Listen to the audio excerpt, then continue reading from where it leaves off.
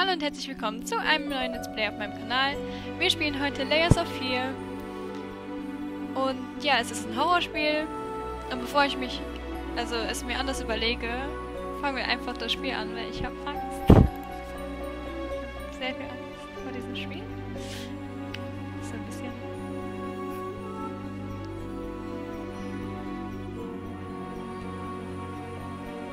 minimal. Das wird schon. Heute spiele ich alleine ohne die liebe Xana und die Kenny. Weil... keine Ahnung. Nein, die Xana ist in Holland.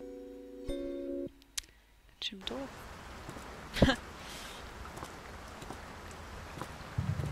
I know how you must feel. Lost. Alone. Hopeless. You probably deserve it. But even for you, there is still a way. A way to bring it all back.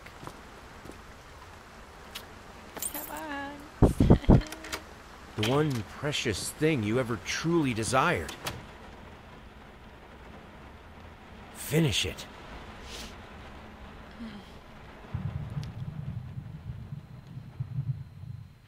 Portrait of the artist. Not Oscar Wilde. Picture of Dorian Gray.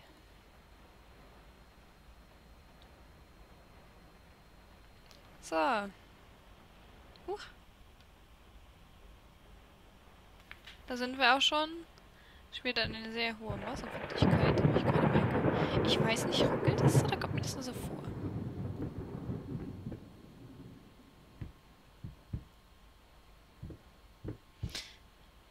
Moment.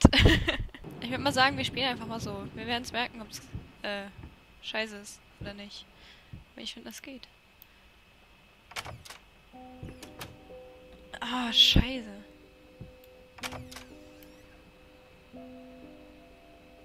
Ich muss die Massenfindigkeit noch ein bisschen runter machen. Oh, da spiele ich eigentlich ziemlich auf vor. Aber...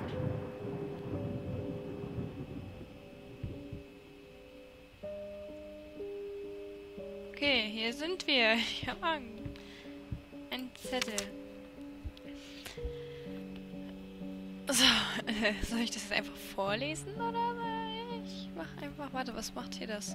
Ah, okay, geht auch auf Deutsch. Ich muss nicht übersetzen. Sehr geehrter Herr, wir bitten Sie höflichst darum, unsere Schädlingsbekämpfer nicht wieder zu belästigen.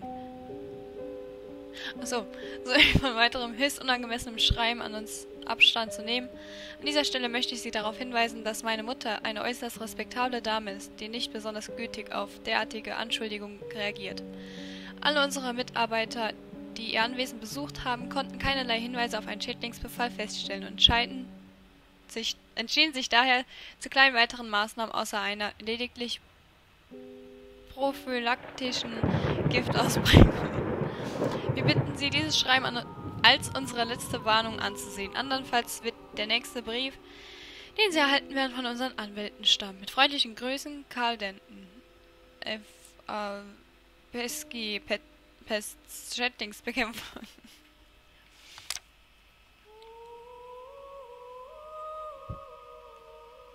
Ich habe vor diesem Spiel irgendwie weniger Angst als vor Outlast. So, kann man hier... nein. Dann nicht. Ach Gott. Da muss ich erstmal zurechtkommen. Okay. Das nenne ich physikal... ach scheiße, was soll ich sagen? Ach, keine Ahnung, egal. Vergesst, was ich gesagt habe. So, ein Bild. Das kann man nicht umdrehen. Da wird jemand durchgestrichen. Wie kriege ich das hier jetzt hier weg? Ah, okay, rechte Maustaste. Ah, scheiße. Das wird noch Probleme geben. Ich hoffe, ich bin nicht allzu überbelichtet. Aber es sollte eigentlich gehen.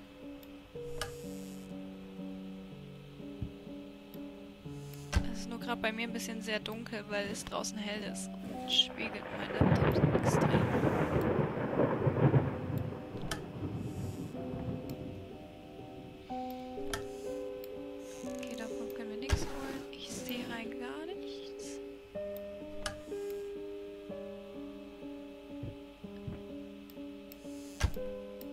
Oh, das ist eine Tür. Mein Herr, ich habe Ihre Werkstatt wie gewöhnlich angeführt, wobei ich mir nicht vorstellen möchte, was für ein Chaos darin herrscht. Wenn Sie sich wirklich so sehr um den Zustand des Raumes sorgen, sollten Sie vielleicht besser darauf achten, wo Sie Ihre Schlüssel liegen lassen. Ich habe sie zurück in Ihr Büro gebracht. Ich wünsche Ihnen noch einen schönen Tag.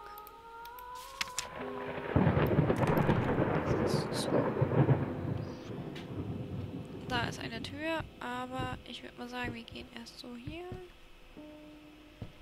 Ich weiß nicht, ich weiß nicht, dass dieses Gefühl hat, es ruckelt leicht. Naja, wir gehen einfach mal weiter.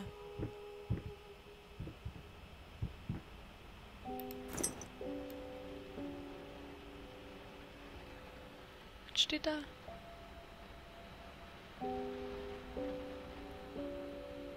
Popkill? Ist ja Popkill. Keine Ahnung. Da sind Fliesen, da gehen wir gleich mal rein. Es ist sehr dunkel.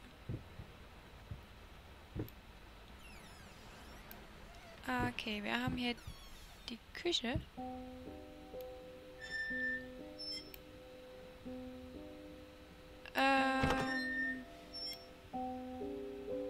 Okay. Ja, da ist ein Zettel. Ich habe ihn gesehen. Dachte mir schon, dass du die ganze Nacht wach bleibst. Also habe ich eine kleine Leckerei gemacht. Weißt du, ich wette, selbst ein Rembrandt hat an eine Pause von Brillantzeichen gemacht. Wie der Rest von uns ungewöhnlichem Pack einfach geschnarcht. Oh, ich weiß schon. Ja, in anderen Worten, geh mal schlafen, du Trottel. Ich kann nicht vorlesen. Es ruckelt doch. Ich sehe das doch.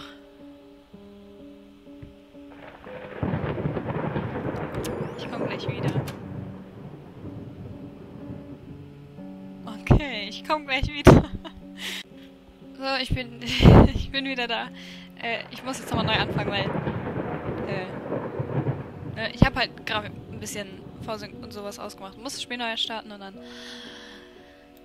Aber ich habe gerade noch einen Text gefunden. Okay, was? Oh, doch, hey, da ist... Gut. Dann halt auf Deutsch. Triumph eines Künstlers. Galerieeröffnung bringt Kritiker zum Staunen.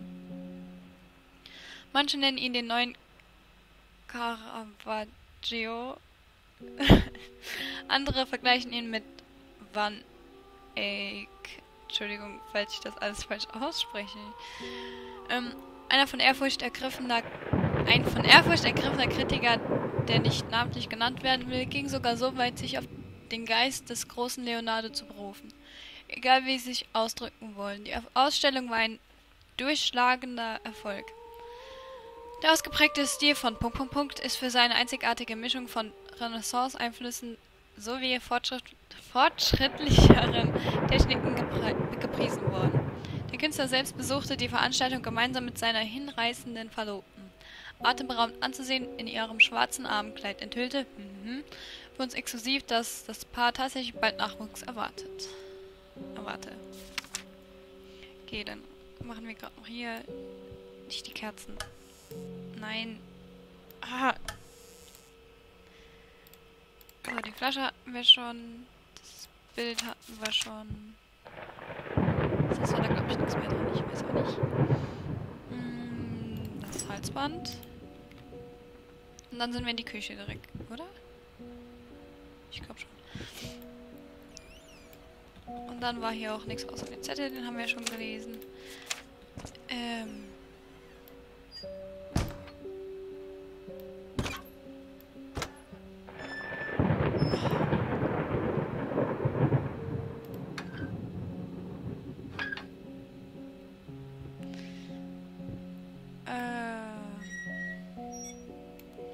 Da ist noch ein Zettel, wie ich sehe. Ein Messer, das kann ich nicht mitnehmen. Farben goldrosa, gebranntes Umbra, Sienna, Pinsel, also 25 Pinsel, 50 Luftaufstriche, 10 Kilogramm Äpfel und 30 Mal Schnaps. Gut, das nenne ich meinen Einkaufszettel. Ach Mann. Das wird noch dauern, bis ich damit zurechtkomme. Ist das ein Bild? Nein. Ich weiß nicht, ob die Aufmachungsempfindlichkeit mir immer noch zu hoch ist. Aber eigentlich ist sie ziemlich niedrig. Sonst noch was wir aufheben können? Nö.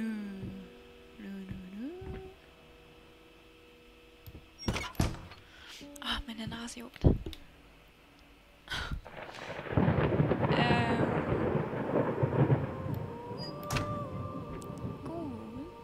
Das hatten wir ja schon vorhin offen.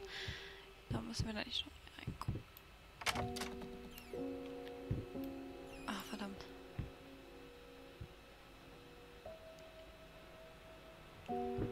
Kann man hier irgendwo Licht anmachen?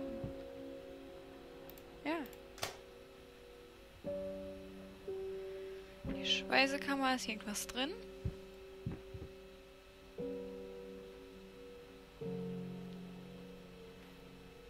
Nö.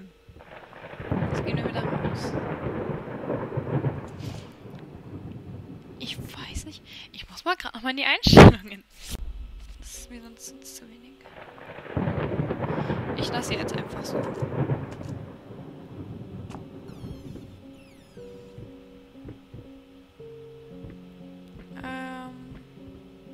Stimmt, den Zettel müssen wir es ja nochmal angucken. Hier ist es so dunkel.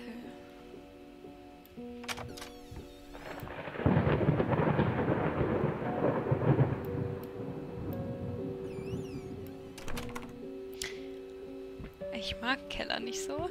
Da gehen wir später rein.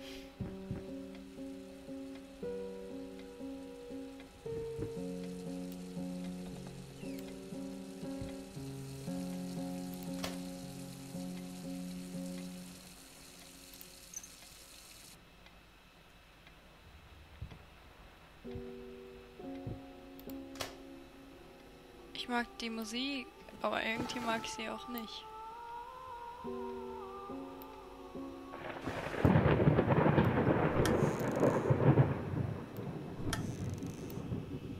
Was ist das?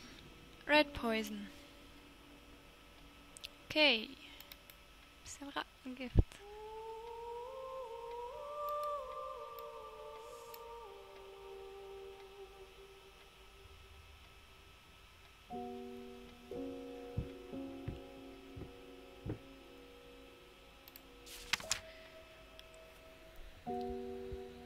FA Achilles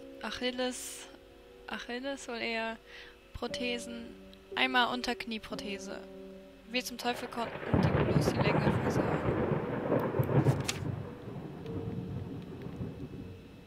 Drücken wir eine Prothese.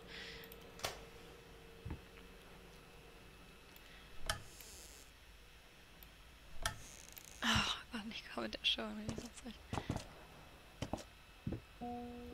Sehen wir uns im Spiegel?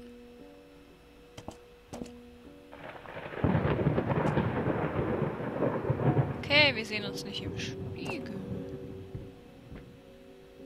Gehört das zum Spiel? Ist das... Nein. Okay, wir gehen einfach.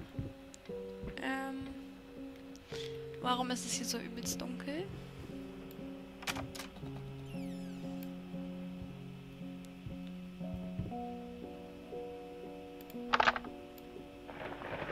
Eine Rattenfalle. Und hier nirgendwo das Licht anmachen.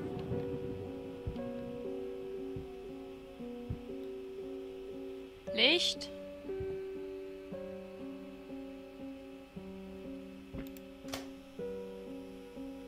Ah, okay. Gut. Ein paar Rattenfallen. Boah, viele Rattenfallen, aber... Got a rap problem? Call us now. Little Winnie in Partner. Haben Sie ein Rattenproblem? Rufen Sie uns an. Vergessen Sie es. 555-3825. Schnell, effizient und diskret.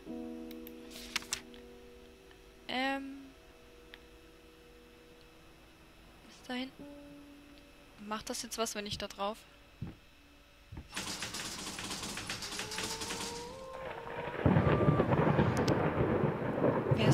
gewesen, hätte ich mich vielleicht sogar noch erschreckt. Aber ich hatte ja schon das Licht gehabt.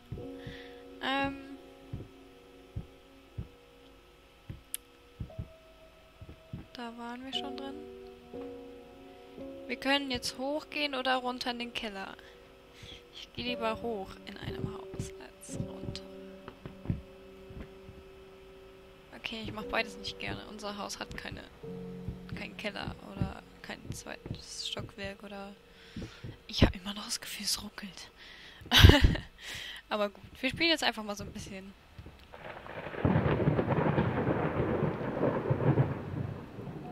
Können wir nichts holen? Okay.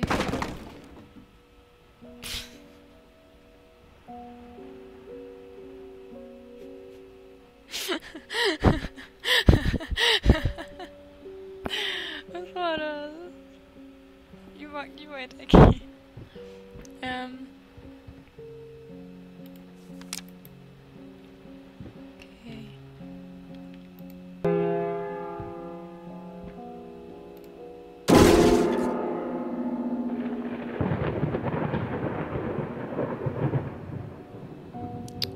Okay. Gut.